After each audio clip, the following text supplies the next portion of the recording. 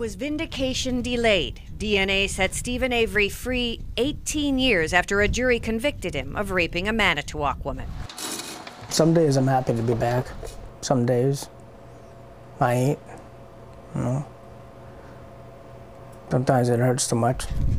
Everything's all different in 18 years. As Avery struggled, so did the woman who sent him away. I am the woman who sat in court and pointed to Mr. Avery and said, "This is the individual who assaulted me."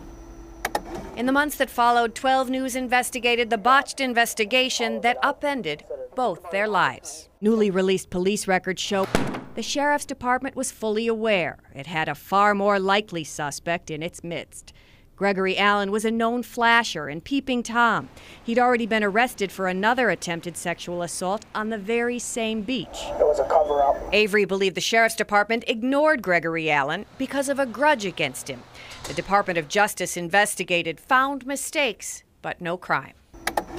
The report says Manitowoc police, the victim herself, deputies within the sheriff's department, as well as employees in the district attorney's office, all asked the sheriff to look more closely at Allen. Critics called it a whitewash. If somebody wants to take this factual report and impute poor motive or some sort of mentality or something on any individual in this case, I think that's just plain wrong, and I think it's political. A decade later, Peg Lautenschlager says making a murderer hasn't changed her mind. She tells 12 News the real perpetrator looked very much like Avery. DNA was not available at that time. Research on the problems with witness identification was not available at that time. Oh, God. Avery was wrongly convicted, but not wrongly suspected. I was young and stupid, hanging around with the wrong people.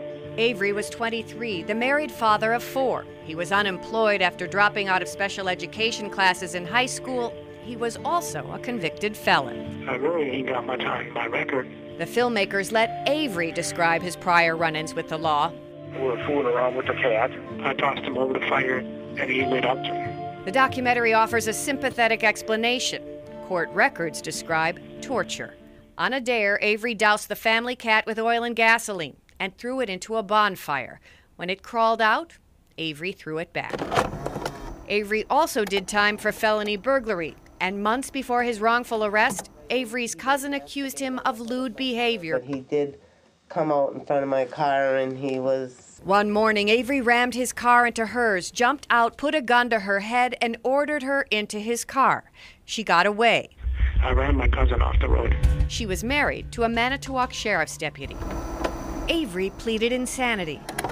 Before that case closed, Avery was locked up for the rape he didn't commit.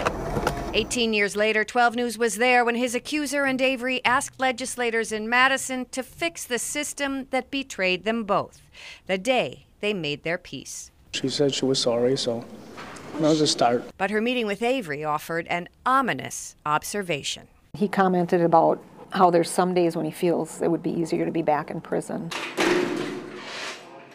Attorney General Peg Lautenschlager declined to talk on camera, but she told 12 News she's been getting threats since making a murderer choice. Many people are angry about everything. All right, well, tomorrow night you'll be talking about Teresa Halbach's disappearance. Yeah, the movie suggests investigators had tunnel vision and that Avery was their only suspect. Tomorrow night at 10, we'll tell you what you didn't see and who else they narrowed in on. And on Friday night, we'll be doing a half-hour special, Stephen Avery Inside the Case Files. It starts at 6:30.